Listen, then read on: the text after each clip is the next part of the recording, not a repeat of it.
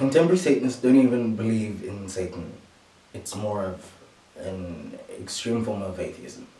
It's about opposition, and what greater oppositional figure than Lucifer Morningstar?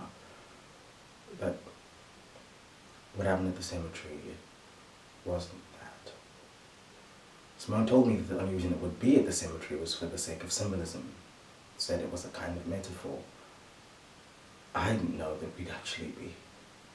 I mean, I knew about the pentagrams and the candles and all that, but I didn't know about... It was already there when I arrived. That poor man's body. I don't know who he was. She didn't tell me. I didn't ask.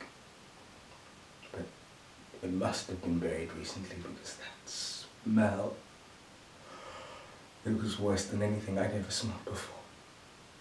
Maggots crawling through its eyes, crawling through its limbs.